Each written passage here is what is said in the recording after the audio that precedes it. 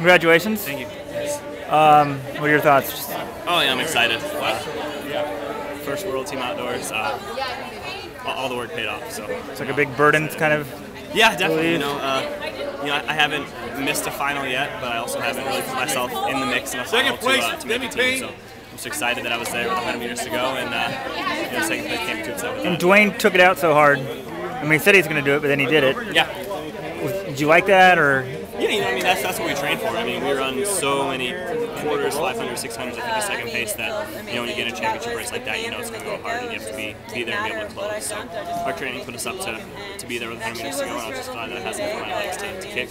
Talk about the last 100. It felt really good till about 40 meters to go, and I started to tie up and felt Nick, and just wanted to get to the finish line as fast as I could. And I did take a glance up at the scoreboard, and I saw I had a little bit of room there, so I was just excited. I'm not supposed to be doing that. I know, but hey. What's next? I don't know yet.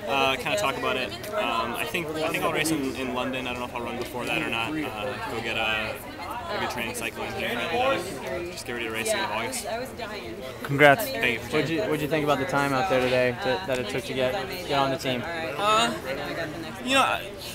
figured it was going to be anywhere from a 143 hockey race to 144 low to mid race, and that's what it was. So I knew to run and make the team, you'd probably throw 144. I mean, it did take 145, but I knew I was in at least that kind of shape, and I just wanted to be there with 100 meters to go and put myself in the best position to make it. So. What about Dwayne blowing up like that?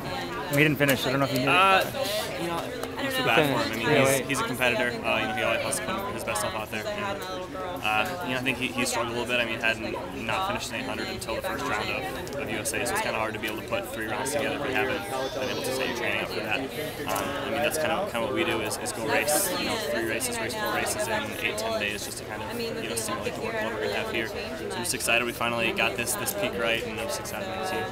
Good job.